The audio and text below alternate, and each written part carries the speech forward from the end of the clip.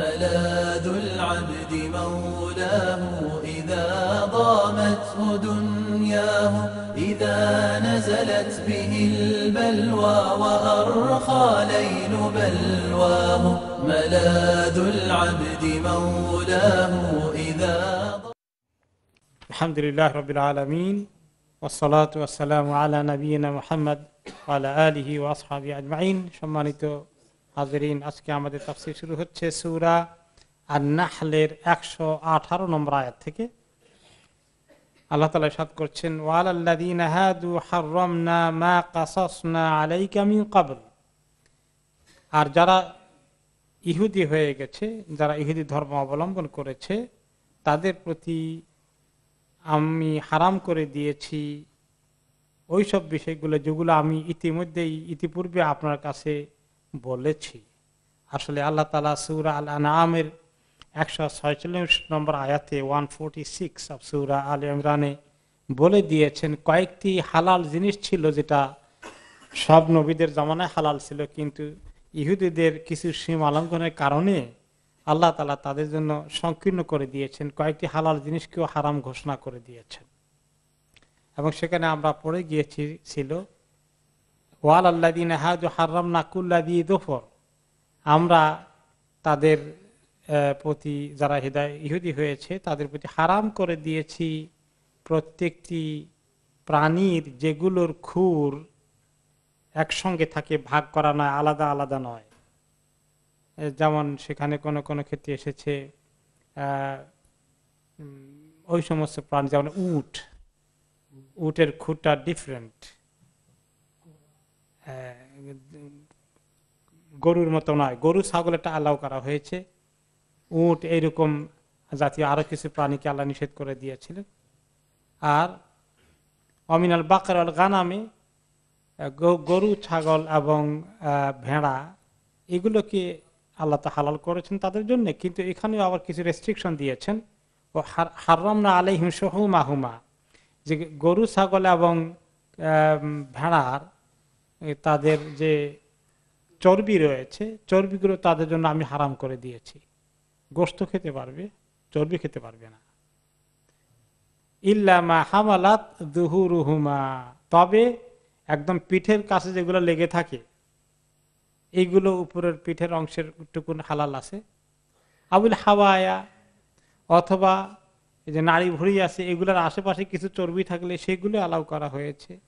আও মাখতালাত বিআযম, অথবা হাড্ডির সঙ্গে লাগানো আছে যে চর্বিগুলো, ওগুলো খাওয়া যাবে। তাহলে ওগুলো ফেলে দেওয়া, হাড্ডি থেকে আলাদা করা মুশকিল, তাহলে হাড্ডি সব ফেলে দিতে হয়।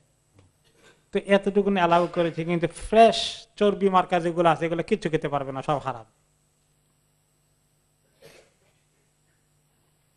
যালিকা জাযাইনাহুম বিবাগিহিম, আমি কেন তাদের খাবার দাবার কিছু রেস্ট্রিকশন করে দিয়েছি, হালাল জিনিসকে কতগুলো হারাম করে দিয়েছি, কারণ তারা বেশি সীমা লঙ্ঘন করছিল। একটু তাদেরকে কষানোর জন্য, তাদেরকে টাইট করার জন্য আমি কিছু রেস্ট্রিকশন দিয়েছি।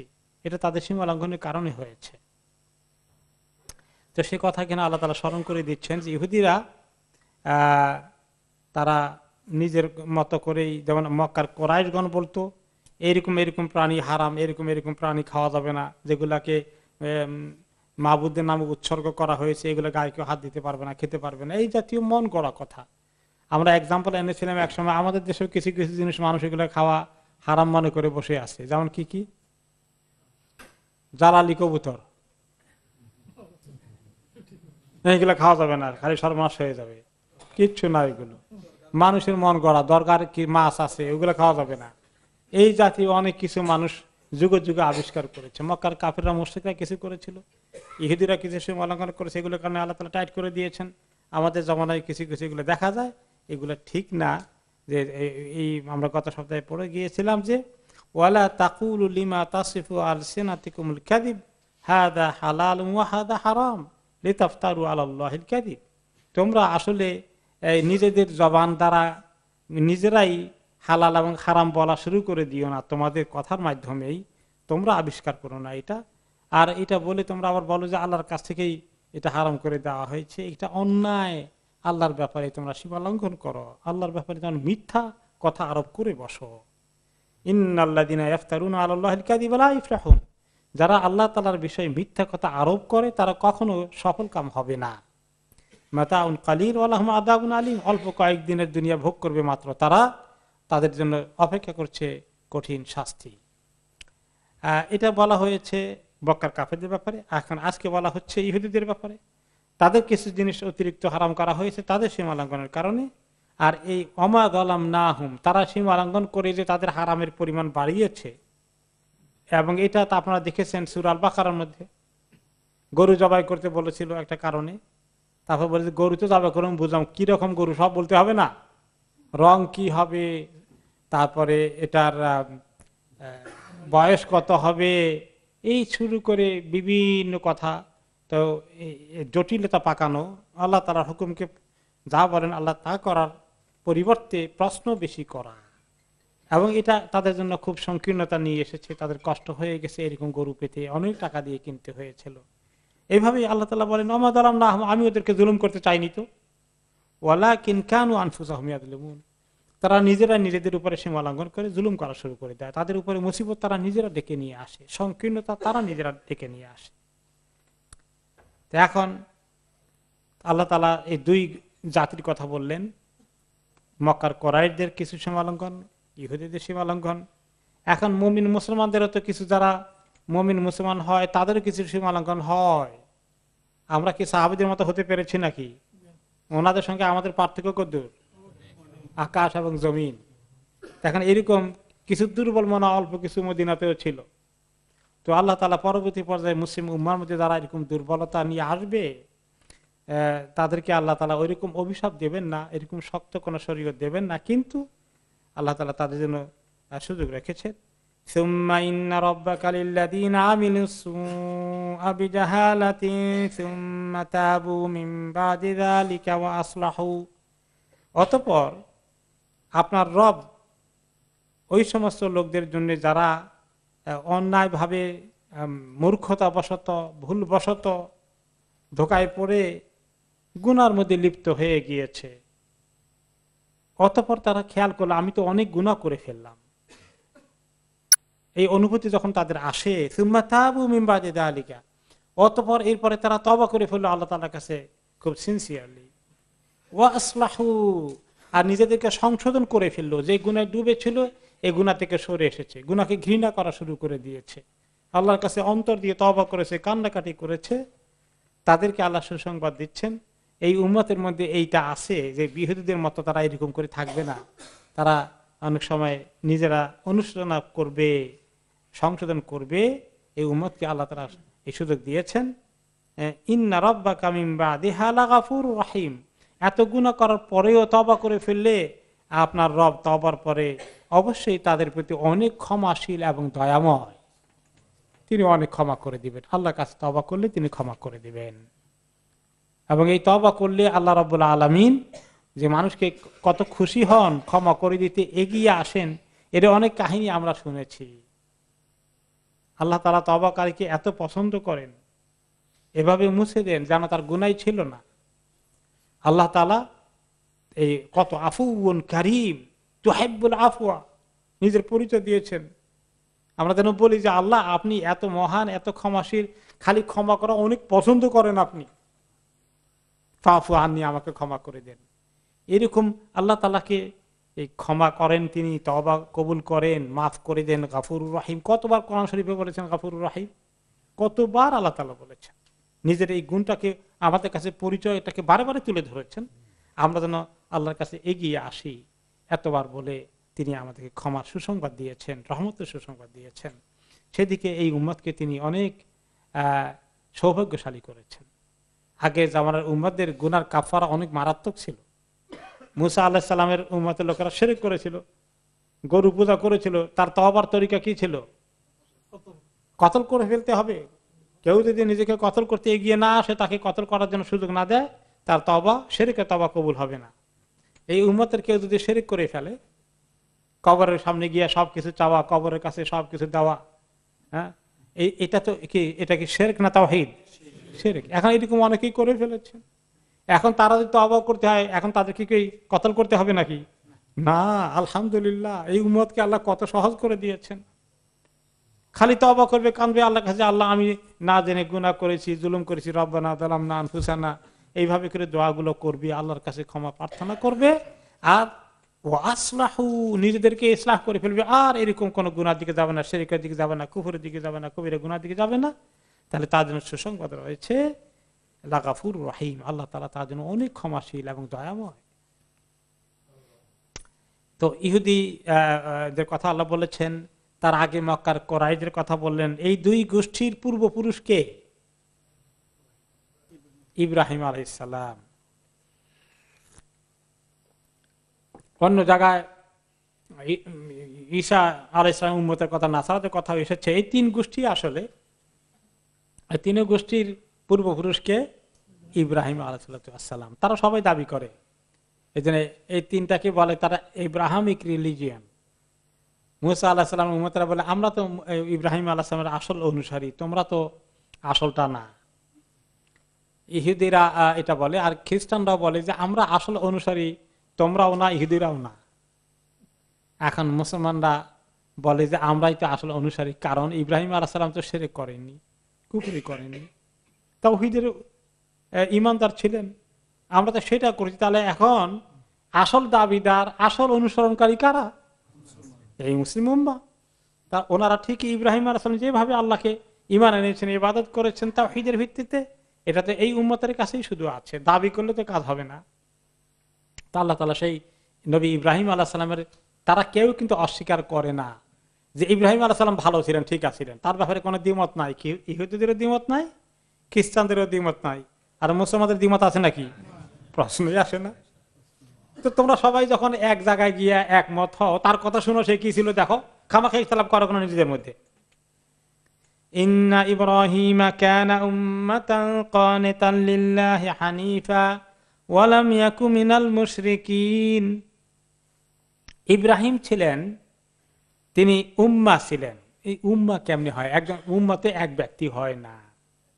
এই উম্মতের অর্থ অনেক মুফাসসির কেরাম করেছেন, ফাহুয়াল ইমামুল্লাযী ইউক্তাদা বিহি। উম্মাহ আমাম থেকে, আমাম মানে সামনে থাকা। তো কাজেই এই উম্মাহ বলতে আমরা যে উম্মত মনে করি, এক নবীর উম্মত, ওইটা নয়। ওনাকে ইমাম হিসাবে সিগাত মুবালাগা ব্যবহার করা হয়েছে, যে তিনি ছিলেন সত্যিকার ইমানদারদের যিনি নেতা হওয়ার উপযুক্ত, তাদের জন্য যিনি এক্সাম্পল হওয়ার উপযুক্ত। ফাহুয়াল ইমাম আল্লাযী ইউক্তাদা বিহি, যাকে সবাই অনুসরণ করতে পারে এমন একজন লোক তিনি ছিলেন, এমন একজন পয়গম্বর তিনি ছিলেন। হানিফা, তিনি ইসলাম ছাড়া অন্য কোনো দিনের দিকে কখনো নজর দেননি, তিনি সবসময় ইসলামকেই ফলো করেছেন, অন্য কোনো দিনকে তিনি ফলো করেননি। তিনি ইহুদি ছিলেন না, নাসরাও ছিলেন না, তিনি মুশরিকও ছিলেন না, তিনি ছিলেন একমাত্র আল্লাহ তাআলার কানিতান। কানিতান শব্দের অর্থ হচ্ছে যিনি আল্লাহর একান্ত আনুগত্যকারী। আল্লাহর প্রত্যেকটি কথা আল্লাহ তাআলা বলেছেন আসলাম, তিনি বলেন আসলামতু লিল্লাহি রাব্বিল আলামিন, আমার আল্লাহর সব হুকুম মেনে নাও। সঙ্গে সঙ্গে তিনি বলেন আমি আল্লাহর সব হুকুম মেনে নিলাম। এমন ভাবে রেসপন্ড করেছেন। তো সে কানিতান লিল্লাহ, তিনি হচ্ছেন আল্লাহর একান্ত অনুগত, আল্লাহর আবেদ, আল্লাহ তার হুকুম মান্যকারী। ওয়ালাম ইয়াকু মিনাল মুশরিকিন, তিনি কখনোই কোনো শিরকের সঙ্গে লিপ্ত ছিলেন না। শাকিরান লিআনউমিহি, তিনি আল্লাহ তাআলার কত নিয়ামত পেয়েছিলেন আর সবগুলোর অত্যন্ত শুকরগুজার ছিলেন। তিনি আল্লাহ তাআলার কাছে নিয়মিত শুকর আদায় করতেন, এই জন্যে যে আল্লাহ তাআলা ওনাকে তাওহীদ দিয়েছেন, ওনাকে হেদায়েত দিয়েছেন, ওনাকে শিরক থেকে মুক্ত করেছেন। ওনার বাপ দাদা 14 গোষ্ঠী সব কি করত? শিরকের পূজারী ছিল। সেখান থেকে আল্লাহ তাআলা যে ওনাকে তাওহীদের দিকে নিয়ে এসেছেন, তাই নয়, ওনাকে বিশাল আবুল আম্বিয়া, নবীদের বাপ হওয়ার তৌফিক দিয়েছেন। ইব্রাহিম আলাইহিস সালামের একটা লকব কি, টাইটেল কি? আবুল আম্বিয়া, নবীগণের বাপ। মানে ওনার পরে যত নবী সব ওনার গোষ্ঠীতে এসেছে, এবং সমস্ত আখিরি নবী মুহাম্মদ সাল্লাল্লাহু আলাইহি ওয়াসাল্লাম পর্যন্ত। আর ওনার পরে যিনি আসছিলেন ইসহাক, ইয়াকুব, এভাবে করে সিলসিলা সব ওনার গোষ্ঠীতে। ওনার পরে আর কোন গোষ্ঠীতে নবুয়ত আসেনি।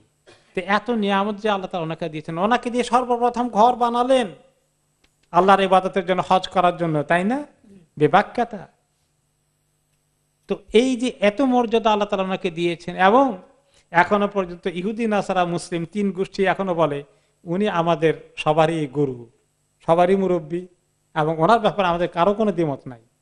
তা আল্লাহ তাআলা এত শান ওনাকে দিয়েছেন, এবং আল্লাহ তাআলা আমাদের নামাজের মধ্যে ওনার কথা উল্লেখ করে নিয়েছেন দরুদের মধ্যে, আল্লাহুম্মা সাল্লি আলা মুহাম্মদ ওয়া আলা আলি মুহাম্মদ কামা সাল্লাইতা আলা ইব্রাহিমা ওয়া আলা আলি ইব্রাহিম। আল্লাহ নবী মুহাম্মদ সাল্লাল্লাহু আলাইহি ওয়াসাল্লামকে এমন খায়র, বরকত, সালাম, সালাত, রহমত দেন, এবং তার আহলে আয়ালকে যেভাবে ইব্রাহিম আলাইহিস সালামকে দিয়েছেন আর তার পরিবারকে দিয়েছেন, ওনার সঙ্গে মিলানো হয়েছে আমাদের মধ্যে। আল্লাহুম্মা বারিক আলা মুহাম্মদ, এভাবে করে কামা বারাকতা আলা ইব্রাহিমা ওয়া আলা আলি ইব্রাহিম, এভাবে করে ইব্রাহিম আলাইহিস সালামের এত কিছু মর্যাদা আল্লাহ তাআলা ওনাকে দিয়েছেন। এবং ওনার সেই ঘর আমাদের আজকে কিবলা হয়ে গেছে, ওনার কৃত হজ আমাদের হজ হয়ে গেছে, ওনার কোরবানি আমাদের কোরবানি হয়ে গেছে। আল্লাহ তাআলা ওনাকে এত নিয়ামত দিয়েছেন। পরবর্তী পর্যায়ে, এর আগেও তিনি যখন পৃথিবীতে ছিলেন, আল্লাহ তাআলার নিয়ামত পেয়ে তিনি আল্লাহ তাআলা অত্যন্ত কৃতজ্ঞ ছিলেন। শাকিরান লিআনউমি, তিনি যে আল্লাহর কত শুকরিয়া এই জন্য আদায় করেছেন, আল্লাহ তাআলার কাছে কৃতজ্ঞতা পেশ করেছেন। আসলে হেদায়েত পাওয়াটা, দ্বীনের দিকে আসা, দ্বীন ইসলামকে পাওয়াটা অনেক শুকরিয়া আদায়ের দাবি রাখে, ঠিক কিনা? খালি একটু চোখ বন্ধ করে মাঝে মধ্যে চিন্তা করি, আমার যদি জন্ম হতো অমুসলিম পরিবারে, হিন্দু পরিবারে, বৌদ্ধ পরিবারে, খ্রিস্টান পরিবারে, শিখ পরিবারে, তাহলে আমরা বেছে শুনে লেখাপড়া করে খুব করে ইসলাম সবাই কবুল করতাম, কোনো গ্যারান্টি ছিল? কিন্তু আল্লাহ তাআলা আমাদের প্রতি নিয়ামত দিলেন না। আহারে, আমরা কি চেয়েছিলাম যে আল্লাহ আমাকে মেহেরবানি করে মুসলিম পরিবারে পাঠাইয়েন? কে বলছিলেন? মনে আছে কারো? কেউ বলতে পারবো না। আমাদের জন্য বরাদ্দ করেছেন কে? আল্লাহ তাআলা। এই জন্য এই কথাটা শুকরিয়া সারাটা জীবন ভরে আদায় করলে শেষ হবে না। তো ইব্রাহিম আলাইহিস সালাম ঠিকই বুঝেছিলেন এই নিয়ামত, যেন তিনি এমন শুকরিয়া আদায় করেছেন, আল্লাহ তাআলা সেটা স্বীকৃতি কোরআনে দিয়ে দিয়েছেন। শাকিরান লিআনউমি, তিনি আল্লাহ তাআলার এই নিয়ামতগুলো পেয়ে অনেক শুকরগুজার ছিলেন, অনেক শুকর আদায় করেছিলেন। তারপরে আল্লাহ তাআলা ওনার ব্যাপারে আরো বলছেন, ইজতাবাহু ওয়া হাদাহু ইলা সিরাতিম মুস্তাকিম। আল্লাহ তাআলা শুকরিয়া উনি আদায় করবেন না কেন? কোন কোন জিনিসের শুকরিয়া আদায় করেছেন? যে আল্লাহ তাআলা তাকে বাছাই করেছেন, সিলেক্ট করেছেন, মনোনয়ন দিয়েছেন, হেদায়েত দিয়েছেন সিরাতে মুস্তাকিমের দিকে।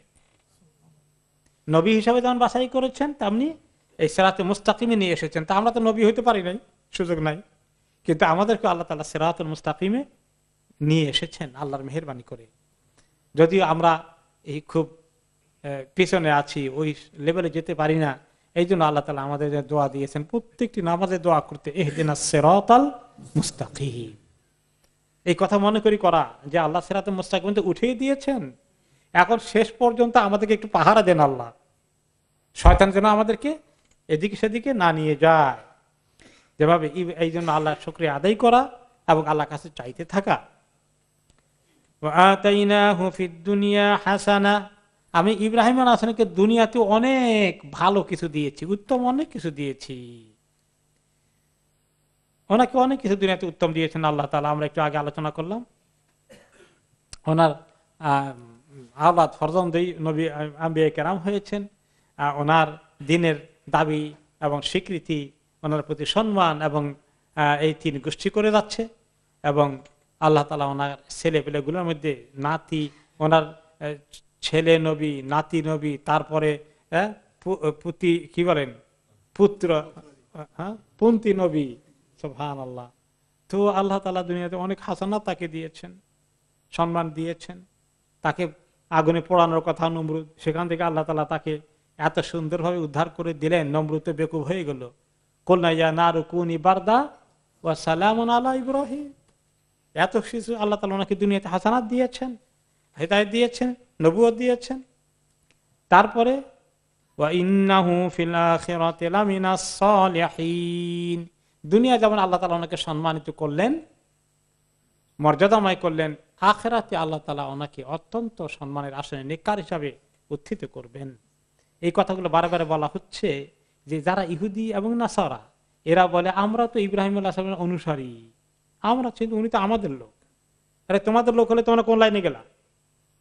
সেটার কথা আল্লাহ তাদেরকে মনে করিয়ে দিচ্ছেন। এই জন্য ইব্রাহিম আলাইহিস সালামের কথা বারে বারে এসেছে। এই ইব্রাহিম আলাইহিস সালামের সিলসিলার পরে যত আম্বিয়া কেরাম এসেছিলেন, এরপরে শেষ নবী ওনার সিলসিলায় আসলেন। এখন এই ইহুদি ধর্মের পরে, খ্রিস্ট ধর্মের পরে আল্লাহ তাআলা যে আখিরি নবীকে পাঠালেন, ওনার কথা এখন আল্লাহ তাআলা বলছেন যে তোমরা যে ইব্রাহিম আলাইহিস সালামকে বিশ্বাস করো, তাহলে আর বাকি নবীদেরকে পাঠিয়েছি বিশ্বাস করো, তাহলে এই আখিরি নবীকেও বিশ্বাস করতে হবে। থুম্মা আওহাইনা ইলাইকা আন ইত্তাবি' মিল্লাতা ইব্রাহিম হানিফা ওয়া মা কানা মিনাল মুশরিকিন। অতঃপর হে নবী, হে মুহাম্মদ সাল্লাল্লাহু আলাইহি সাল্লাম, আপনাকে আমি নির্দেশ দিয়েছি, ওহী দিয়ে, ওহী নাযিল করে বলেছি, ইত্তাবি' মিল্লাতা ইব্রাহিম হানিফা, আপনি ইব্রাহিম আলাইহিস সালামের মিল্লাতকে অনুসরণ করেন, তার তরিকাকে, তার দ্বীনকে আপনি অনুসরণ করেন। আবার ও সেই দিনের জন্য তো নবী মুহাম্মদ এসেছে। তো তোমরা যদি ইব্রাহিম আলাইহিস সালামকে মানো, তাই মুহাম্মদ আলাইহিস সালামকে কেন মানবে না? তিনি তো ইব্রাহিম আলাইহিস সালামের দ্বীনকে ঠিক করার জন্য এসেছেন, রাখার জন্য এসেছেন। হানিফা, তিনি অন্য দ্বীনের কোন মুখাপেক্ষী না, একই দিন অনুসরণ করেছেন। যে আসলেম বলা হয়েছে ইব্রাহিম আলাইহিস সালাম, সেই ইসলামকে নিয়েই তিনি মুহাম্মদ সাল্লাল্লাহু আলাইহি ওয়াসাল্লাম এসেছেন। ওয়া মা কানা মিনাল মুশরিকিন, ইব্রাহিম আলাইহিস সালাম তো কোনদিন শিরক করেনি। মক্কার লোকেরা কিসের শিরক করে, এগুলো তোমরা কোথায় পেলে? তিনি তো শিরক করেননি। এই কাবা ঘরের মধ্যে তিনি কি শিরকের মূর্তি রেখেছিলেন? এগুলো সব অন্যায়। তাদের দৃষ্টি চোখ আঙ্গুল দিয়ে আল্লাহ দেখিয়ে দিচ্ছেন। এখন এগুলো বলার পরে খুব করে আল্লাহ তাআলা বললেন, এখন মক্কার লোকেরা খুব করে বুঝে ফেললো নাকি? না ইহুদি নাসারারা বুঝলো? নবী করিম সাল্লাল্লাহু আলাইহি ওয়াসাল্লামের এই কথাগুলো বলে দেওয়ার পরে তো কষ্ট হচ্ছে। এত কথা আল্লাহ বলে দিলেন, ওরা তো আসে না এখন।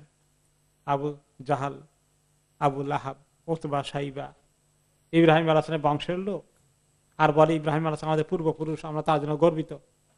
আর তারা, উনি তো শিরক করলো না, তোমরা কেমন শিরকে যাও? তাদের খবর নাই। তো উনি শিরক করেননি, উনি তাওহীদের দাবিদার ছিলেন। এই নবী সেই তাওহীদ নিয়ে এসেছে যেটা ইব্রাহিম আলাইহিস সালামের তাওহীদ ছিল, দ্বীন ছিল। ইন্নামা জুইলাস সাবতু আলাল্লাযীনা ইখতালাফু ফীহি ওয়া ইন্না রাব্বাকা লায়াহকুমু বাইনাহুম ইয়াওমাল কিয়ামাতি ফীমা কানু ফীহি ইখতালিফুন। এখন আল্লাহ তাআলা বলছেন, এই যে ইহুদিদের আবার তারা শনিবারের তাদের যে সাপ্তাহিক দিন, এটা ব্যাপারে আল্লাহ তাআলা বলছেন তাদের এখন সাপ্তাহিক ইবাদতের দিন হচ্ছে শনিবার, ইহুদিদের হলো রবিবার। কিন্তু আসলে আল্লাহ তাআলা ইহুদিদেরকে, নাসারাদেরকে সবাইকে দিয়েছিলেন শুক্রবার, কিন্তু তারা পরিবর্তন করে শনিবারে চলে গেল। তারপরে আল্লাহ তাআলা বলেন, পরিবর্তন যখন করছে যাও শনিবারেই থাকো। কিন্তু অরিজিনালি প্রথমে শুক্রবারে খবর ছিল। সেই কথা একটি হাদিসে এসেছে যে নবী করিম সাল্লাল্লাহু আলাইহি ওয়াসাল্লাম বলেন, সহিহ বুখারী মুসলিম হাদিসে এসেছে, নাহনুল আখিরুনা সাবিকুনা ইয়াউমাল কিয়ামা, আমরা উম্মতদের ইতিহাসের মধ্যে আমরা হলাম সবচেয়ে শেষের উম্মত, কিন্তু কিয়ামতের দিন আমরা হয়ে যাব সবার আগের উম্মত। আমাদের আগে হাসর হবে, আমরা আগে জান্নাতে যাব, তারপরে অন্য লোকেরা যাবে। বাইদা আন্নাহুম উতুল কিতাবা মিন ক্বাবলিনা, যদিও তারা নবী এবং কিতাব পেয়েছেন আমাদের আগে, পৃথিবীতে এসেছিলেন আমাদের আগে, কিন্তু হাসরে আমরা আগে ডিল হব, পরে তাদেরকে ডিল করা হবে। সুম্মা হাযা ইয়াউমুহুম আল্লাযী ফারাদাল্লাহু আলাইহিম ফাখতালাফু ফীহি, অতঃপর এই যে সাপ্তাহিক ইবাদতের দিন, সাপ্তাহিক ঈদের দিন, এটা তাদের জন্য ছিল ফ্রাইডে, শুক্রবার ঠিক করা ছিল, ইয়ামুল জুমআহ, কিন্তু তারা সেটার মধ্যে ইখতিলাফ করে বসলো। তখন আল্লাহ তাআলা তাদেরকে অন্য দিনের মধ্যে ঢুকাই দিলেন। ফান্নাসু লানা ফীহি তাবাউন আল ইয়াহুদু গাদান ওয়ান নাসারা বাদা গাদিন। এখন অবস্থা হয়ে গেল যে আমরা আজকে, ইহুদিরা আগামী কালকে, আর নাসারাদের সাপ্তাহিক দিন হলো পরশু দিন। তার মানে কি, আজকে যদি শুক্রবার হয় এটা আমাদের সপ্তাহের দিন, আমাদের পরের দিন আগামীকাল কি বার? শনিবার হবে, তাহলে সেটা ইহুদিদের। পরশু দিন রবিবার, সেটা কাদের? খ্রিস্টানদের বলে দেখো সিলসিলা সপ্তাহের হিসাবের মধ্যে তারা আমাদের পেছনে চলে গেল, অথচ তারা আগে যাওয়ার কথা ছিল। তারা আল্লাহ তাআলার সঙ্গে বাড়াবাড়ি করেছে, শুক্রবারের নিয়ামত থেকে আল্লাহ তাদেরকে বঞ্চিত করে দিয়েছে। শুক্রবারের দিনের মতন শনিবার রবিবার নয়, যদিও পরবর্তী পর্যায়ে তাদের আমলের কারণে আল্লাহ চেঞ্জ করে তাদেরকে ওইটা ঢুকাই দিয়েছেন, আসল দিনটাকে তারা মিস করে ফেলেছে। তো সে কথা আল্লাহ তাআলা বলছেন এখানে যে আমি তাদেরকে দিয়েছিলাম ভালো দিন, কিন্তু তারা শনিবার বেছে নিল শেষ পর্যন্ত। আল্লাহ দিনে ইখতিলাফ করে শুক্রবার হারিয়ে তারা শনিবারে ঢুকলো। এই ইখতিলাফের দরকার ছিল না। ওয়া ইন্না রাব্বাকা লা ইয়াহকুমু বাইনাহুম ইয়াওমাল কিয়ামাতি ফীমা কানু ফীহি ইখতালিফুন। আর এইভাবে বিভিন্ন বিষয় নিয়ে তারা যে ইব্রাহিম আলাইহিস সালামের অনুসারীর দাবি করে উল্টাপাল্টা ইখতিলাফ করলো, ইসলামের সঙ্গে কিছুই মিলে না, মুহাম্মদ সাল্লাল্লাহু আলাইহি ওয়াসাল্লামের দিনের থেকে আলাদা দিন হয়ে গেল, এই যে তারা করে ফেললো ইখতিলাফ, আল্লাহ তাআলা এই বিষয়ে কিয়ামতের দিন তাদেরকে নিয়ে বসে বিচার করবেন, ফয়সালা করে দিবেন কারা রাইট ছিল কারা রং ছিল, কারা সঠিক ছিল কারা পথভ্রষ্ট হয়েছে। কিয়ামতের দিন সবকিছু আল্লাহ পরিষ্কার করে বুঝিয়ে দিবেন। সেদিন কারো দাবি আর থাকবে না, সমস্ত কিছু হক ফয়সালা হয়ে যাবে। এখন নবী করিম সাল্লাল্লাহু আলাইহি ওয়াসাল্লাম টায়ার্ড হয়ে গেছেন, কষ্ট পাচ্ছেন, এত দাওয়াত দেন, তিন গোষ্ঠীকে কাজ হয় না। তো এখন তারা তর্ক বিতর্ক করে, ঝগড়া করে, গালিগালাজ করতেও আসে, মারধর যুদ্ধ বিগ্রহ করছে। এখন দাওয়াতি কাজের তরিকার উপরে আল্লাহ তাআলা ওনার মাধ্যমে, ওনাকে দিয়ে, ওনাকে লক্ষ্য করে ওনার জমানায় এবং আমাদের জমানায়ও পরবর্তী জমানায় দাওয়াতি কাজের কি তরিকা হওয়া দরকার। যখন দাওয়াতি কাজ করতে গেলে বিরোধিতার সম্মুখীন হতে হয়, দুশ্মনেরা আক্রমণাত্মক ভাষা ব্যবহার করে, তখন দায়ী ইলাল্লাহর কাজ যারা করবেন, আর দুআতু ইলাল্লাহ, দাওয়াত দানকারীদের কেমন পলিসি পদ্ধতি হওয়া দরকার, এই বিষয়ে আল্লাহ তাআলা এখন আমাদেরকে অত্যন্ত গুরুত্বপূর্ণ গাইড করছেন। এই সূরা আন-নাহলের 125 নম্বর আয়াতটি যারা দাওয়াতি কাজ করেন তাদের জন্য বিশাল একটি গাইডেন্স, সুন্দর একটি অ্যাডভাইস আল্লাহর পক্ষ থেকে দাওয়াতি কাজের তরিকার উপরে, পদ্ধতির উপরে। তিনি ইরশাদ করছেন, উদউ ইলা সাবিলি রাব্বিকা বিল হিকমাতি ওয়াল মাউইযাতিল হাসানাতি ওয়াজাদিলহুম বিল্লাতী হিয়া আহসান। হে নবী, আপনার রবের দিকে লোকদেরকে ডাকেন, দাওয়াত দেন, বিল হিকমাতে, হিকমত সহ, ওয়াল মাউইযাতিল হাসানা। হিকমা কি জিনিস? হিকমতের অর্থ অনেকগুলো এসেছে, হিকমতের বহু অর্থ এসেছে। তার মধ্যে অন্যতম একটা অর্থ হচ্ছে হাদিস, সুন্নাহ। সুন্নাহ সহকারে কোরআনের মধ্যে মৌলিক কথা আছে, তার ব্যাখ্যা বিভিন্ন তরিকা নবী করিম সাল্লাল্লাহু আলাইহি ওয়াসাল্লাম হাদিসের মাধ্যমে আল্লাহ তাআলা ওনাকে দিয়েছেন। এটা হিকমতের অর্থ এমন বুদ্ধিমত্তার সাথে একটা সুন্দর পন্থায়, যাতে করে এই সংঘর্ষ এড়ানো যায় এবং দাওয়াতি কাজ করতে গিয়ে কোনো বিশৃঙ্খলা এবং খুব বড় ধরনের গন্ডগোল সৃষ্টি না হয়ে যায়, এই জাতীয় পদ্ধতি বুদ্ধিমত্তার সাথে দাওয়াতি কাজটাকে প্রেজেন্ট করা। আল মাউইযাতুল হাসানা, আর সুন্দর ওয়াজ। মাউইযা ওয়াজ থেকে, ওয়াজ মানে ওয়াজ নসিহত বলি যে আমরা, মানে সুন্দর কথা, মানুষকে শিক্ষার দিকে ডাকা। হাসানা সুন্দর কথা, সুন্দর ভাষায় কথা বলা। ওয়াজ করতে এসে যদি মার মুখে আক্রমণ করে বসে, মাইক টাইক ফেটে যাওয়ার অবস্থা, এটা বেশি গরম হয়ে যায় আমরা মাঝে মধ্যে কেউ কেউ, তাই না? টু মাচ গরম হওয়া ভালো না আসলে। হ্যাঁ, মাঝে মধ্যে নবী করিম সাল্লাল্লাহু আলাইহি ওয়াসাল্লাম খুতবার মধ্যে একটু গরম হয়েছেন, হাদিসে আছে তিনি খুতবার মধ্যে মাঝে মধ্যে গরম হয়েছেন। তখন মানুষ বেশি উল্টো পাল্টা করে যে উনি কমান্ড করতেন, মনে হয় আর্মি জেনারেল কমান্ড করছে। সাহাবায়ে কেরাম বয়ান করেছেন, ওনার চেহারা মাঝে মধ্যে লাল হয়ে যেত। এগুলো খুব রেয়ার কেসে হয়েছে, কিন্তু সাধারণত তিনি কথা বলেছেন অনেক সুন্দর কথা, আক্রমণাত্মক ভাষা ব্যবহার করেননি, মানুষের দৃষ্টি আকর্ষণ করেছেন সুন্দর কথার মাধ্যমে। তর্ক বিতর্কে তিনি অ্যাভয়েড করার চেষ্টা করেছেন। তো পরের আয়াতে এসেছে, ওয়াজাদিলহুম বিল্লাতী হিয়া আহসান। আর তারা তর্ক করতে আসলে তাদের সঙ্গে প্রচন্ড তর্কে লিপ্ত হবেন না, সুন্দর কথাবার্তা, দুই চারটা কথা বলে তর্ক কিভাবে এড়ানো যায়, সুন্দর ভাষা ব্যবহার করা যায়, সেভাবেই করবেন। আর যদি বেশি তর্ক, রাগারাগি, গোসা হয়ে মানুষ যদি তর্ক শুরু করে দেয়, এইখানে কোনো ভালো দাওয়াতি কাজ হওয়ার সম্ভাবনা থাকবে? আর মেজাজ গরম হয়ে গেলে আর ভাষা ঠিক থাকে? তখন তো মানুষকে শুধুমাত্র আক্রমণ করতে মনে চাইবে। দাওয়াত দিবেন কল্যাণকামী হয়ে, তাকে বুঝাবেন। যদি কেউ গরম হয়ে যায়, গরম হলে বোঝানো যায়।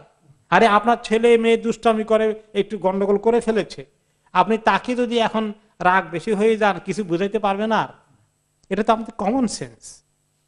আমাদের নিজেদের ছেলে মেয়েকেও আমরা যদি বেশি রাগ হয়ে যাই, শুধুমাত্র গরম হয়ে যাই, ধমক দেওয়া শুরু করে দিই, কিচ্ছু বোঝাতে পারবো না।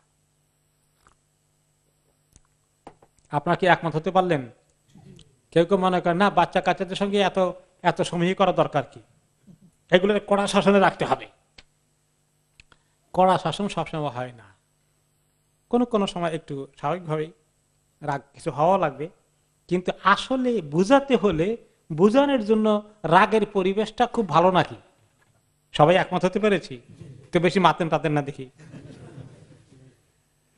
কারণ আমরা অনেক জায়গায় ফেল করে ফেলে এটা। আমি, আপনি সবাই কিছুটা। ছেলে পেলে যখন একটুখানি বেশি উল্টাপাল্টা করে ফেলে, আমাদের হঠাৎ করে মেজাজটা গরম হয়ে যায়, আমরা সেখানে ফেল করে ফেলি, তখন নিশ্চিত ফেল। তো মাঝে মধ্যে এরকম হয়, দেখেন আপনি এখন আর বেশি বাড়াবাড়ি করবেন না। আপনি এক কথা বলছেন, ছেলে দেখা যায় যে একটু তেড়া করে জবাব দিয়েছে, এখন আপনি যে ছেলে তেড়া করে জবাব দিল, এখন তো আপনি আরো গরম হবেন, এর পরিণতি আরো খারাপ হবে। তখন বুঝতে হবে যে না, আমি এখন ব্রেক করে ফেলি, এখন না, ঠান্ডা হোক, রাত্রে বসি কথা বলি খাইতে খাইতে, যে বাবা আসলে হয়তো আমি একটু বেশি রাগ হয়ে গিয়েছিলাম, কিন্তু তুমি কাজটা কি বাবা ঠিক করেছ, এর ক্ষতিটা চিন্তা করেছ? এরকম করে কথা বলে কেমন হয় বলেন তো? আমরা কি করি এরকম? মেজরিটি কেসে আমরা সম্পর্ক একেবারেই শুধু গরম হওয়ার মাধ্যমে সম্পর্ক ঠিক রাখতে চাই। আমার কথা শুনবে না, তুমি কি বুঝাও, এইভাবে বললে কোনো কাজ হবে না। আর দেশে যা কিছু কাজ হয়েছে এখানে আরো হয় না, ঠিক কিনা বলেন? এখানে কেন হয় না বলেন তো? এখানকার একটা ডিফারেন্ট একটা সোসাইটি, এডুকেশন সিস্টেম, কালচার। দেশে তো আমাদের টিচাররাও গরম হয়ে যেতেন, এখানে টিচাররা গরম হয় না। তারা অনেক দুষ্টামি করলেও বহু কায়দা করে কথাবার্তা বলে সুন্দর করে। এগুলো ইসলামে আছে, ইসলামে কিছু শাসনের ব্যবস্থাও আছে, একদম নাই তা না। কিন্তু আপনি ইসলাম সম্পর্কে লেখাপড়া করলে দেখবেন যে ছেলে মেয়েদেরকে, পরিবারের সদস্যদেরকে, ছোটদেরকে তারবিয়ত দেওয়ার কাজটাও যে শুধুমাত্র একতরফা কড়া আইন কানুন আর শাসন ব্যবস্থার মাধ্যমে হয়েছে, কোনোদিন হবে না। মাঝে মাঝে একটু লাগবে সামান্য, কিন্তু মেজরিটি টাইমে এই বিল মাউইদাতিল হাসানা, এই যে দাওয়াতি কাজের কথা বলা হয়েছে, বিল হিকমাতি ওয়াল মাউইদাতিল হাসানা, এটা বাইরের মানুষের জন্য, পরিবারের সদস্যের জন্য না, এরকম নাকি? মাশাআল্লাহ, এই তো বুঝে ফেলছেন এবারে। এটা কিন্তু পরিবারের সদস্যের জন্য। আপনি স্বামী স্ত্রী আপনাদের মধ্যে একটু তর্ক বিতর্ক লেগে গেছে, লাগে না? কার কার লাগে না হাত তোলেন। একজনও পারবেন না আমি জানি, হয়ে যায় এটা আমাদের। তাহলে এখানেও স্বামী স্ত্রীর মধ্যে, ভাই বোনের মধ্যে, ছেলে মেয়েদের মধ্যে, বাবা প্যারেন্টস চিলড্রেনদের মধ্যে এগুলো হবেই কিছু না কিছু। সেগুলোকে আমরা কিভাবে ডিল করব? সব জায়গায় একই পলিসি, বিল হিকমাতি ওয়াল মাউইদাতিল হাসানা, মনে থাকবে তো? বিল হিকমাতি ওয়াল মাউইদাতিল হাসানা, বুদ্ধিমত্তার সাথে। বিল হিকমাতে, বুদ্ধিমত্তা যদি নেন, শুধু বুদ্ধিমত্তা তর্জমা করলে হবে না, কিন্তু হিকমাতের অনেক তাফসীর করেছেন বড় বড় অনেক ইমামরা। হিকমাতের অর্থ হচ্ছে সুন্নাহ, হাদিস। কারণ হাদিসের মধ্যে অনেক বুদ্ধিমত্তার কথা আসছে, কন্ট্রাডিকশন নয়। তবু আমরা আমাদের আকল খরচ করা, যে আমি এখন কথাটা বলবো কিনা। মাঝে মধ্যে আমি আমার পার্সোনাল কথা বলি, হয়তো ছেলেমেয়েদেরকে একটু উল্টাপাল্টা কিছু করেছে, তা আমার পরিবার যখন বলে যে এখন এই বিষয়টা এভাবে করছে, তাদেরকে নিয়ে বসেন, তা আমি বলি যে এখন বলবো না, রাত্রে ইনশাআল্লাহ। কারণ আমি জানি এখন আমার মেজাজটা কিছু খারাপ আছে, আর এই গরম গরম এই সময় সুবিধা হবে না, পরে বসলে ভালো হবে। হয়তো কোনো কোনো সময় অন দ্য স্পট দরকার আছে, এটা ঠিক, ইউনিটি কারেক্ট। সুযোগ আছে, হোয়াই নট। কিন্তু কোনো কোনো সময় একটু দেরি হয়, দেরি করা ভালো, কারণ সেও বুঝবে, বাচ্চাটাও বুঝবে যে ও আমি বোধহয় একটু সীমা লঙ্ঘন করেছিলাম, তাকে রিয়েলাইজেশন সুযোগটা দিলাম না, আমি খালি বকাবকি শুরু করে দিলাম। মানুষ যদি নিজেরটা নিজে ভুল শোধরাতে পারে, তাকে সুযোগ দেন, এইটা ভালো হবে না আমি তাকে একতরফা বকা দিয়ে তাকে আমি শুনেতে থাকবো, এইটা কি বেশি ভালো হবে? এই ট্রেনিংটা আমাদের কেমন দরকার আছে কন্ত? আমরা অনেক জায়গায় এখানে ফেল করতেছি, আমাদের অনেক পিতা মাতা ফেল করছি, আমরা অনেক ফেল করছি, যে আমরা মনে করি এই তো আমার ছেলে পেলে, আমি এখানে এত তোষামত করবো কেন, আমার অথরিটি আছে। অথরিটি তো আছে, কাজ করবে না অথরিটি, আপনি কি করবেন? It will not work. কারণ আল্লাহ তাআলা আমাদেরকে প্রিন্সিপাল দিয়েছেন, আপনি তা সেটা ব্যবহার করবেন না, আর আমার তরিকা আমি করে ফেলবো, হবে না। এই আয়াতটা অত্যন্ত বিরাট গাইডেন্স আমাদের জন্য, যাদেরকে আমরা সংশোধন করতে চাই, ভালো বানাতে চাই, তাদের সঙ্গে এভাবে আমরা ডিল করতে হবে। বিল হিকমাতি ওয়াল মাউযাতিল হাসানা, সুন্দর ভাষায় কথা বলা দরকার। আর যখন বকাবকি করি, আমরা এত গরম কথাই বলি, মুখ দিয়ে কি বাইর হয়, এত কঠিন কথাগুলো বলি আমরা, তখন ওদের শুনতে কেমন লাগে, কত কষ্ট পায়। এই কষ্টের কারণে পিতা মাতার প্রতি দূরত্ব সৃষ্টি হয়ে যায়, শ্রদ্ধা কমে যায়, এক ধরনের কোনো পিতা মাতা এমন আছে যে ঘৃণা সৃষ্টি হয়ে যায়। এমন সন্তান আমি দেখেছি, বলছিলাম বোধহয় আরেকদিন, যে বাবা সামনে দিয়ে কোনোদিন সামনে পড়বে না, পেছনের দরজা দিয়ে ঘরে ঢুকে পেছনের দরজা দিয়ে বাইর হয়, বাবা আফসোস করে, হারে আমার সামনে দিয়ে আসা যায় না কোনোদিন, এত দূরত্ব পয়দা হয়ে গেছে। এই জন্য মনে রাখতে হবে বিল হিকমাতি ওয়াল মাউইযাতিল হাসানা, এটা হলো নিজেদের পরিবারের মধ্যে। বাইরের ক্ষেত্রে যারা দায়ী আল্লাহর কাজ আমরা করি, আমরা যদি এখন দাওয়াতি মাহফিলে উঠেই যদি মানে আক্রমণাত্মক ভাষা ব্যবহার করে শুরু করে দেই, টার্গেট করে কথা এইভাবে বলা শুরু করে দেই, এগুলা ঠিক না। আর কোন বিশেষ গোষ্ঠীকে এইভাবে অঙ্গুলি নির্দেশ করে কথা বলা নবী করিম সাল্লাল্লাহু আলাইহি ওয়াসাল্লামের তরিকা না। তিনি আম কথা বলেছেন, বেশি আম কথা বলেছেন। সাহাবা কেরাম বলে যে কেউ যদি কোনো অন্যায় করে, দোষ করে, উল্টাপাল্টা করেছে, তিনি খুতবায় গিয়ে বলতেন, তাদের নাম মেনশন করতেন না, মা বালু আকওয়ামিন ইয়াকুলুনা কাযা ওয়া কাযা, কিছু লোকের কি হয়েছে, তারা এমন এমন কথা কেন বলে, এরকম করে কেন তারা, কিছু লোককে কোনো পরিচয় দিলেন না। এখন কিছু লোকের কানে কথা গেলে বুঝবে তারা, ওই কিছু লোকেরা টিকিটের পাচ্ছে, কিন্তু আপনি সবার সামনে তাদেরকে দিয়ে ধরিয়ে দেওয়ার দরকার নাই। হ্যাঁ, এটা অবশ্য এক্সেপশন আছে, কোন কোন ক্ষেত্রে পার্টিকুলার লোকে পার্টিকুলার গ্রুপে জুলুম করছে, হ্যাঁ তাদেরকে তো আপনি এখন জুলুমের প্রতিবাদ করতে গেলে এরকম কোনো কথা আসতে পারে অন দ্য মানে সাম ইস্যুজ এ স্পেসিফিক কারণে। কিন্তু জেনারেলি দায়ী ইলাল্লাহর অ্যাপ্রোচটা কি হবে, তার কথাবার্তা ধরার বলার ধরন, তরিকা, পদ্ধতি, এই ক্ষেত্রে আমাদের জন্য রোল মডেল কে? রাসূলুল্লাহ সাল্লাল্লাহু আলাইহি ওয়াসাল্লাম। কাজে আমরা যখন দাওয়াতি কথাবার্তা বলবো, আমাদের আদর্শ কে থাকবেন? রাসূলুল্লাহ সাল্লাল্লাহু আলাইহি ওয়াসাল্লাম। তিনি কিভাবে কথাবার্তা দাওয়াতি কাজ করেছেন, সেই জিনিসটাকে, তিনি শুধু নামাজে আমাদের রোল মডেল নন, হ্যাঁ তিনি আমাদের সব কাজে, দাওয়াতি কাজে অবশ্যই তিনি রোল মডেল। এবং এই কথাগুলো আল্লাহ তাআলা শুধু ওনাকে বলেনি, ওনার মাধ্যমে এই উম্মতকে বলেছেন। আল্লাহ নির্দেশ, দাওয়াতি কাজ করবে তো তোমাকে অবশ্যই বিল হিকমাতি ওয়াল মাউইযাতিল হাসানা, সুন্দর পদ্ধতি, কোন পদ্ধতির কথা বললে মানুষের দিলের মধ্যে আল্লাহ দিনটা ঢুকাবেন, এই জিনিসটাকে দিকে যাওয়া। আর কোন পদ্ধতিতে আপনি তাকে এটা করে কথা বলে আসছে করে লেজ গোটা এবার উঠে চলে গেল, তো লাভ হলো নাকি কিছু?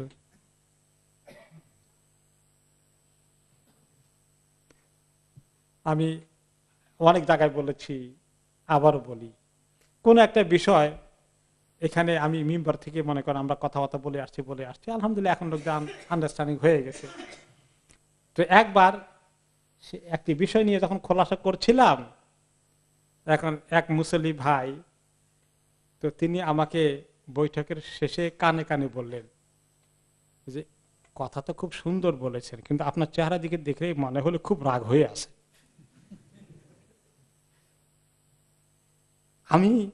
আমি অনেক জায়গায় বাঁচার জন্য দোয়া করেছি, আর তার কথাটা উল্লেখ করি যে এত সুন্দর একটা নসিহত তিনি আমাকে ইনডাইরেক্টলি দিলেন, জাযাকুল্লাহ কুল্লাল খায়র।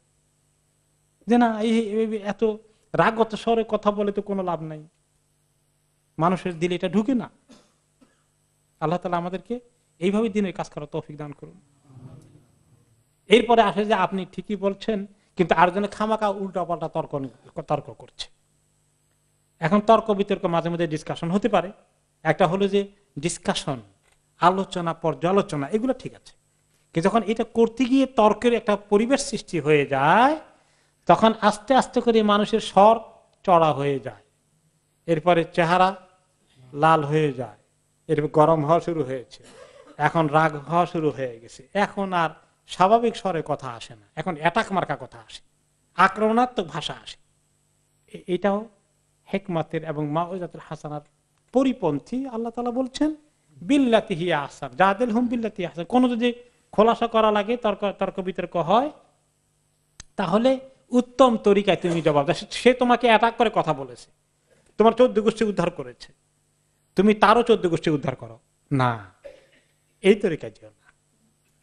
তুমি সুন্দরভাবে স্টিল তুমি সুন্দর মার্জিত ভাষা ব্যবহার করো, তুমি ভদ্রতা নম্রতার বাইরে, শিষ্টাচারের বাইরে নেমো না। আর সে যদি তারপরে আরো মারাত্মক অবস্থার দিকে যায়, তাহলে ওর সঙ্গে কন্টিনিউ করার দরকারই নাই, এখন এটা এড়িয়ে চলো।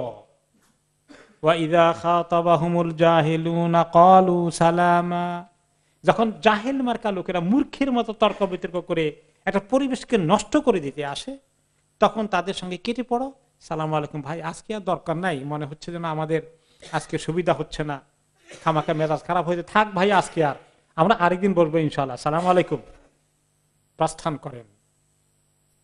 এই সুন্দর তরিকা না এটা? আহারে আল্লাহ, এত সুন্দর তরিকা আল্লাহ আমাদেরকে দিছে। মানুষ কি তর্ক বিতর্ক করে, এখন তর্ক বিতর্ক আর অ্যাটাক করার ভাষা এখন মিডিয়াতেও পাওয়া যায়, তাই না? কি ধোলাই চলছে, বা বাবা, এইগুলো তো নবী করিম সাল্লাল্লাহু আলাইহি ওয়াসাল্লাম তরিকা না। ইসলামী বিষয়ে আমাদের মধ্যে দ্বিমত হয়েছে, আমরাও দেখেছি। ইমামদের মধ্যে ইমাম আবু হানিফার সঙ্গে, ইমাম বুখারীর সঙ্গে, ইমাম মালিকের সঙ্গে, শাফিঈর সঙ্গে তাদের কিছু কিছু বিষয়ে আলোচনা হয়েছে। সবারই দলিল আছে একরকম, কারোটা হয়তো একটু দুর্বল, কারোটা হয় একটু শক্তিশালী। এগুলা একাডেমিক্যালি আলোচনা করা যায়, পড়া যায়, আস্তে করে মোর সহি জিনিসের দিকে যাওয়া উচিত।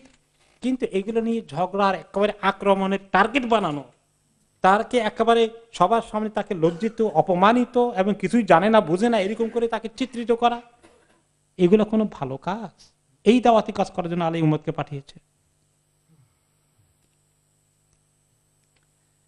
তারপরে আল্লাহ তাআলা বলছেন, ইন্না রাব্বাকা হুয়া আ'লামু বিমা দাল্লা আন সাবিলিহি ওয়া হুয়া আ'লামু বিল মুহতাদিন। নিশ্চয়ই আপনার রব, তিনি অনেক ভালো করে জানেন কে আল্লাহর রাস্তা থেকে গোমরা হয়ে গেল, আর তিনি ভালো করেই জানেন কারা হেদায়েত প্রাপ্ত হলো। আলহামদুলিল্লাহ, আমাদের আল্লাহ যদি আমাদেরকে হেদায়েত দিয়ে দেন, আর আরেক লোক যদি গোমরাহিতে থাকে, আমরা তাকে বুঝানোর দাওয়াত দেওয়া দায়িত্ব।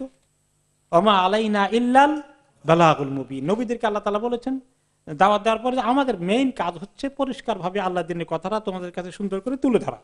কবুল করবা কি করবা না, না করলে তোমাদের বিরুদ্ধে এরকম আমাদের চড়াও হওয়ার কোনো দরকার নাই, সেটা আল্লাহ তাআলা দেখবেন। তো আল্লাহ তাআলা সবই জানেন কে হেদায়েতের উপরে আছে আর কে হেদায়েতের উপরে না। এই জন্য দাওয়াতি ভাষা হবে মার্জিত ভাষা, ভদ্রতা, নম্রতা, পরিপূর্ণ ভাষা। আক্রমণাত্মক ভাষা, অপমানজনক ভাষা ব্যবহার করা দাওয়াতি কাজের তরিকা হতে পারে না। এই জন্য এমনকি আমরা এক্সাম্পল অনেকবার এনেছি, আবার যদি নিয়ে আসি, যে আল্লাহ তাআলা মূসা আলাইহিস সালামকে পাঠালেন কার কাছে? ফেরাউনের কাছে।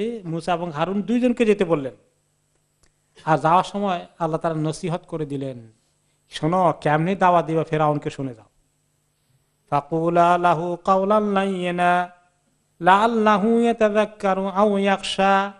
তাকে নম্র ভাষায় ইসলামকে বোঝানোর চেষ্টা করো, নম্র ভাষায় দাওয়াত দেওয়ার চেষ্টা করো, এই আশা করে যে হয়তোবা সে শিক্ষা গ্রহণ করতে পারে, আল্লাহর ভয় ভীত হতে পারে। কেমন কথা! আল্লাহ কি জানতেন না আগাম যে সে আসলে শিক্ষাও গ্রহণ করবে না, আল্লাহর ভয়ে ভীত হবে না? তো আল্লাহ দুরাশার কথা এখানে কেন বলেন আবার? এটা তো মিলে না। আমরা জানি যে কবুল করবে কি করবে না, কিন্তু আল্লাহ তো জানেন ফেরাউন জীবনেও কবুল করবে না। তখন আল্লাহ এই কথা বললেন কেন? এটা কন্ট্রাডিকশন হয়ে যায় মনে হয়। আল্লাহর দৃষ্টিতে কি আছে এটা আল্লাহর কাছে থাকুক, তুমি বান্দা, তুমি নবী, তুমি যখন দাওয়াত দিবা তুমি এই নিয়তে যাও, আমি আশা করছি হয়তো আল্লাহ তাকে হেদায়েত দিবেন। এই আশাটা পজিটিভ একটা অ্যাপ্রোচ, অপটিমিস্টিক হয়ে পজিটিভ লাইনে তুমি তাকে দাওয়াত দাও। তুমি এই যে না এই লোকের দাওয়াতে কাজ হবে না, এর অবস্থা হলো খাতাম আল্লাহু আলা কুলুবিহিম, এর যা পারেন কিছু বকাবকি করে দিয়ে আসেন, এই সিদ্ধান্ত আমাদের নেওয়ার দরকার নাই, তাই না? আমরা নিব, আমরা পজিটিভ, আমি চেষ্টা করি, আজকে করেন না ইনশাআল্লাহ আগামী মাসে, আগামী বছর কোনদিন হলে আল্লাহ তাকে হেদায়েত দেখ। তো এই জন্য ওই দুজনকে আল্লাহ তাআলা নসিহত করলেন যে তোমরা দুইজনে আওলা লাইয়ে না, নরম ভাষায় কথা বলো, গরম ভাষায় বলো না। আর লাআল্লাহু তাযাক্কারু, আর এই আশা রেখে যাও, এমন আশা করে যাও হয়তোবা সে শিক্ষা নেবে, কবুল করবে, হেদায়েত দিকে আসবে, আল্লাহকে ভয় করবে, এরকম একটা পরিবেশ নিয়ে তোমরা কথা বলো। আমি এক্সাম্পল দিয়েছিলাম, আবার যদি কেউ মিস করে থাকেন রিপিট করি, যে খলিফা মামুন তিনি আব্বাসী প্রতাপশালী খলিফা, তো কিছু উল্টাপাল্টা কাজ করছেন খলিফা হিসাবে, একজন দায়ী আসছেন বা আলেম আসছেন ওনাকে একটু নসিহত করতে। তখনকার জামানায় খলিফারা যদিও খেলাফে রাশেদার মতো না আব্বাসী খলিফারা, কিন্তু এরপরেও আলেমরা দায়ী ইলালরা গিয়ে তাদেরকে নসিহত করতে পারতো। আজকালকার জামানায় পারা যায় নাকি? করতে গেলে জায়গা কোথায় হবে? জেলখানায়। তাও জান বাঁচলে তো বাঁচছেন। তো গিয়েছে, গিয়ে এখন ওই আলেম সাহেব বা দায়ী সাহেব খলিফা মামুনকে আচ্ছা করে বকা দিলেন, আপনি খলিফা ভাই এই কাজ করেন, এই করেন না, সেই করেন না। বকাবকি যখন করলো তো খলিফা একটু শুনে বলে থামেন, এবার বলে যে আল্লাহ তাআলা আপনার চেয়ে অনেক সম্মানিত লোককে পাঠিয়েছেন এমন লোকের কাছে যে আমার থেকে অনেক খারাপ, আর আল্লাহ নসিহত করে দিছে যে খুব নরম ভাষায় তার সাথে কথা বলবো। আল্লাহ পাঠিয়েছেন মুসা আলাইহিস সালাম, আপনি কি মুসা আলাইহিস সালাম থেকে আর বেশি ভালো হয়ে গেছেন নাকি? আর পাঠাইছেন কার কাছে? ফেরাউনের কাছে, আমি কি ফেরাউন থেকে আরো খারাপ হয়ে গেছে নাকি? এখন তো আর আলেম সাহেবের কথা নেই, সর্বনাশ, আর কোনো কথা নেই তার, ঠিকই তো ধরে ফেলেছে। তখনকার খলিফারা মোটামুটি কিন্তু একেবারে এই জমানার খলিফাদের মতো না, তাদের মোটামুটি দিনের কিছু ছিল, যদিও তারা কিছু কিছু কোনো কোনো ক্ষেত্রে উল্টাপাল্টা করেছে, কিন্তু তারা স্টিল এখনকার মুসলিম শাসকদের তুলনায় অনেক ভালো মানের ছিলেন। তো এই যে আল্লাহ তাআলার এই নসিহতকে খেয়াল রাখতে হবে, এটা বিরাট একটা প্রিন্সিপাল এই উম্মতকে দায়ী ইলাল্লাহর কাজ করার জন্য। এমনকি আমাদের নিজেদের ছেলে মেয়ে, পরিবার পরিজনকে, আমাদের আত্মীয় স্বজনকে দিনের দিকে আনার কাজটা চালিয়ে দিতে হবে। আমরা জানি আমাদের অনেক আত্মীয় স্বজন আছে বেনামাজি, আমাদের অনেক আত্মীয় স্বজন আছে যারা দিনের দিকে মোটেই আসেনি, যারা হারামের মধ্যে ডুবে আছে, যারা দুষ্কর্মের মধ্যে ডুবে আছে। আমরা তাদেরকে আনতে হলে কিন্তু এই পদ্ধতির বিকল্প নেই। এরপরে আল্লাহ তাআলা বলছেন ওয়া ইন আকাবতুম ফাআকিবু বিমিসলি মা উকিবতুম বিহি ওয়া লা ইন সাবারতুম লাহুয়া খায়রুল লিস-সাবিরিন। কোন কোন সময় এই দ্বীনি দাওয়াতে কাজ করতে গিয়ে নবী করিম সাল্লাল্লাহু আলাইহি ওয়াসাল্লামকে যুদ্ধ জিহাদেও নামতে হয়েছে, তাই না? সেটা হলো যখন তারা চড়াও হয়ে যায়, আক্রমণ করে, তখন তো আত্মরক্ষা করতে হবে। এখন আত্মরক্ষা করার জন্য যদি যুদ্ধ জিহাদে মুসলমানরা যায়, সেখানেও কিছু আবার গাইডলাইন আছে যে ওইখানেও রাগ গোসা বশত যেন কোনো সীমা লঙ্ঘন না করে। এই আয়াতের শানে নজুলে এসেছে যে রাসূলুল্লাহ সাল্লাল্লাহু আলাইহি ওয়াসাল্লাম উহুদ যুদ্ধের পরে যখন দেখলেন হামজা রাদিয়াল্লাহু আনহুর লাশ, তিনি গলার দিকে উল্টা টান দিলে একটা আওয়াজ হয়, মহিলারা এটা অনেক সময় করে, শোকরা যায় এরকম করে, উনি তার লাশকে দেখে এত কষ্ট পেয়েছেন এবং এত বিকৃত হয়ে গেছে, ওনার বডি ক্ষত বিক্ষত, বুক চিরে কলজা এগুলো বের করে ফেলেছে। এই অবস্থা দেখে নবী করিম সাল্লাল্লাহু আলাইহি ওয়াসাল্লাম এত কষ্ট হয়েছে, তখন তিনি বলেছেন যে আল্লাহ আমাকে তৌফিক দেয়, এদের 70 জনকে আমি এরকম করে এই হামজার প্রতিশোধ নেব। উনিও নবী হলেও উনি শেষ পর্যন্ত মানুষ, তো অনেক সাধারণ মানুষের অনেক ঊর্ধ্বে হলেও মানবীয় কিছু গুণ, মানবীয় কিছু রাগ হওয়া কিছু তো আছে। উনি এইভাবে ওনার কষ্টটাকে তিনি যখন এক্সপ্রেস করেছিলেন, তখন আল্লাহ তাআলা ওনাকে, এবং শুধু ওনাকে নয়, ওনার মাধ্যমে পরবর্তী পর্যায়ে উম্মতের মধ্যে কেউ যেন কোনো সীমালঙ্ঘন না করে সে ব্যাপারে গাইড করতে গিয়ে বললেন, ওয়া ইন আকাবতুম, তোমরা যদি কোনো দুশমনের মোকাবিলায়, তাদের মোকাবিলায় তাদেরকে শাস্তি দিতে হয় তাদের যুদ্ধের ময়দানে বা এইভাবে করে, তাহলে ফাআকিবু বিমিসলি মা উকিবতুম বিহি, তারা তোমাদেরকে যেভাবে যতটুকুন করেছে ততটুকুন করো, এর বেশি না। একজনের মোকাবিলা 70 জন, এটা তো বাড়াবাড়ি হয়ে গেল, এটা তো টু মাচ হয়ে গেল। হ্যাঁ, যে এইভাবে করে, এবং বিশেষ করে তারা যেটা করেছে এটা অন্যায়, এই অন্যায়ের মোকাবিলায় মুসলমানরা যদি এরকম করে অন্যায় ভাবে চড়াও হয়ে যায়, এটা ঠিক নয়। সেখানে যুদ্ধের সুন্দর সুন্দর নীতিগুলো ইসলাম আমাদেরকে দিয়েছে, যে মহিলাদেরকে আক্রমণ করা যাবে না, যারা যুদ্ধ করে না, যোদ্ধা নয়, বাচ্চাদেরকে, বুড়োদেরকে, হ্যাঁ, এই জাতীয় এদেরকে আঘাত করা যাবে না, ইত্যাদি অনেক কিছু সুন্দর সুন্দর গাইডলাইন আল্লাহ তাআলা দিয়েছেন। যে তোমাদের যে কখনো এরকম করতে হয়, কোন কোন রেওয়ায়েতে 70টা, কোন কোন রেওয়ায়েতে আসছে 30টার কথা। লা ইন আযহারানি আল্লাহু আলাইহিম লা আমসিলান্না বি-30 রাজুলাম মিনহুম। তো নবী করিম সাল্লাল্লাহু আলাইহি ওয়াসাল্লাম বলেন, হামজার মোকাবিলা তাকে যেভাবে তারা শরীরকে হত্যা করে বিকৃত করেছে, আমি তাদের 30 জনকে এরকম বিকৃত করে কেটে কুটে। আর ফালাম্মা সামিআল মুসলিমুনা যালিকা, মুসলমানরা যখন অন্যরাও নবী করিম সাল্লাল্লাহু আলাইহি ওয়াসাল্লামের এই মন্তব্য শুনলেন, ওনারাও বললেন, আল্লাহু লা ইন যাহারনা আলাইহিম লানুমাসসিলান্না বিহিম মুসলাতান লাম ইউমাসসিলহা আহাদ মিনাল আরব বিআহাদিন কাত্তু, যে আমরাও আগামীতে যদি কোনো যুদ্ধে বিজয় লাভ করি, তাদের বডিকে শুধু হত্যা করে ছাড়বো না, এরকম কেটে করে নাক কান কেটে টুকরা টুকরা করব, এইভাবে করব। তখন আল্লাহ তাআলা বলেন যে না, এইরকম এটা ঠিক নয়, এগুলো ইসলামের রীতিনীতি নয়, এগুলো আমার দিন নয়, খবরদার। তাহলে তোমাদের যে যুদ্ধের নিয়ম অনুযায়ী যেভাবে মোকাবিলা হয়ে যায় এতটুকুনি, মৃত্যুর পরে কারো শরীরের মধ্যে এমন ভাবে নাক কান কাটা, এইভাবে হাত কাটা, আঙ্গুলগুলো কাটা, যেগুলো আমাদের দেশে কুলাঙ্গাররা এখনো করে কোন কোন জায়গায়, আরে এই জাতীয় কিছু করা যাবে না। যদি যুদ্ধ হয় তাহলে যুদ্ধের নিয়ম অনুযায়ী তার মৃত্যুদণ্ড কার্যকরী হবে, এর বাইরে না।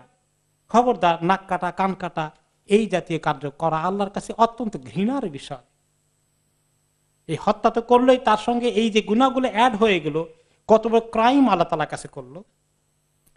তো এই জন্য আল্লাহ তাআলা মুসলমানদেরকে নসিহা করলেন, ওয়ালা ইন সাবারতুম লাহু খায়রুল লিস-সাবিরিন, আর যদি তোমরা এইভাবে সবর করো, ধৈর্য ধারণ করো, এরকম পরিস্থিতি দেখলে এরকম উল্টাপাল্টা অ্যাকশনের কথা চিন্তা না করো, আর যেখানে সবর করা লাগে ঠিক মতো সবর করে যাও, তাহলে মনে রেখো আল্লাহর কাছে সবরকারীদের, ধৈর্যশীলদের অনেক বিশাল পুরস্কার রয়েছে।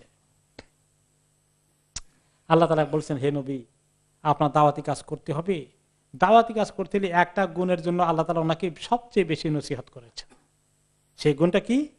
ওয়াসবির ওয়া মা সাবরুকা ইল্লা বিল্লাহ, আপনি সবর করেন, সবর করেন, ধৈর্য ধরেন, ধৈর্য ধরেন। আপনি একলা ধৈর্য ধরবেন না, আপনার সঙ্গে আল্লাহ আছেন, আল্লাহকে নিয়ে ধৈর্য ধরেন, আল্লাহর সাথে ধৈর্য ধরেন। সুবহানাল্লাহ।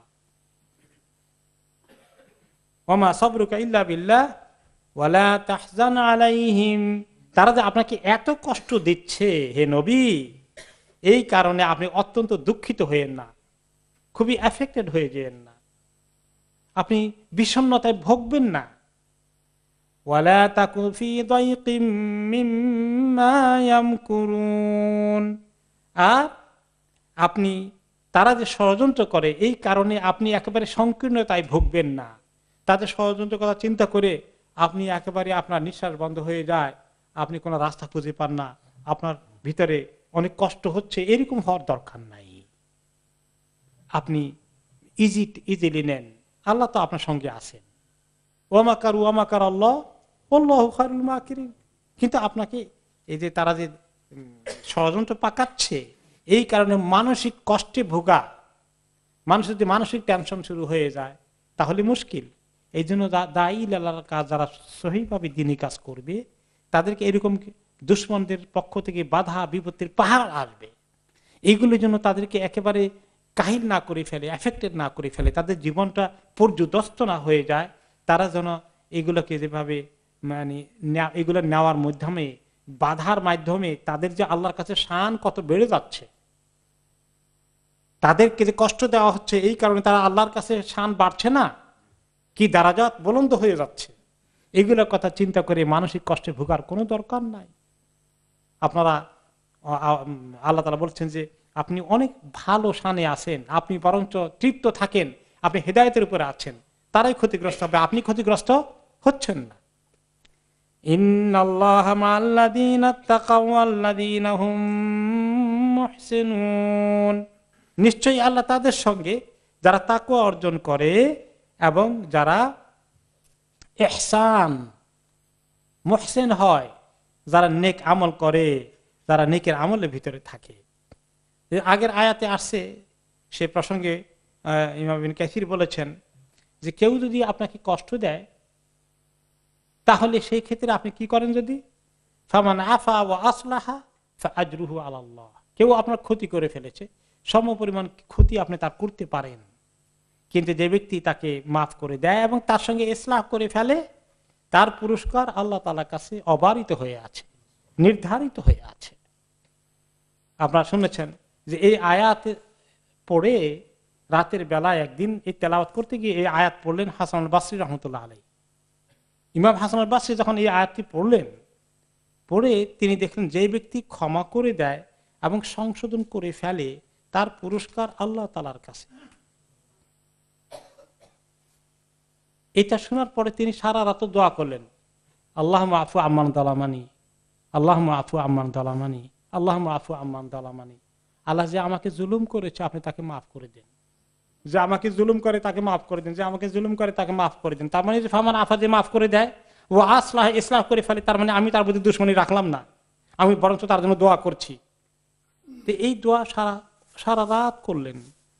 সকালবেলা দেখা হলো, ওনার এক সঙ্গী জিজ্ঞেস করলেন কি ব্যাপার, শেখ গত রাত্রে সারা রাত এই দোয়া করলেন যে আপনাকে কষ্ট দিয়েছে, হ্যাঁ, যে আল্লাহ যেন তাকে মাফ করে দেয়, এই কথা বারবার বলেন। আমার মনে চাচ্ছিল যদি আপনারে কষ্ট দিতে পারতাম তাহলে আপনার দোয়াটা পেয়ে যেতাম।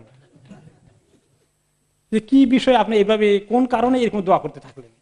পারে এই শোনো, তুমি এই আয়াত পড়েছিলাম যে ব্যক্তি মানুষকে কষ্ট দিলে ক্ষমা করে দেয় আর তার সঙ্গে সংশোধন করে নিজে এগিয়ে এসে সম্পর্ক ঠিক করে, কষ্ট দিলেন আপনি, আমি এগিয়ে গিয়ে আবার আপনার সঙ্গে নিজে এগিয়ে গিয়ে উদ্যোগী হয়ে সম্পর্ক ঠিক করলাম, আবার এই স্যাক্রিফাইস করলাম, এই কারণে আল্লাহর কাছে বিরাট পুরস্কার।